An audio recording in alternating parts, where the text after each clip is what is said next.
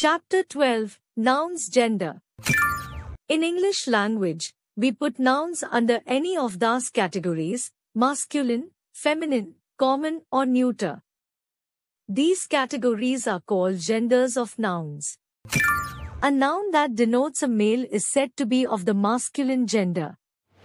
Examples: father, brother, boy, man, grandfather, grandson, nephew, uncle, lion, king, etc. A noun that denotes a female is said to be of the feminine gender. Examples: mother, sister, girl, woman, grandmother, granddaughter, niece, aunt, lioness, queen, etc.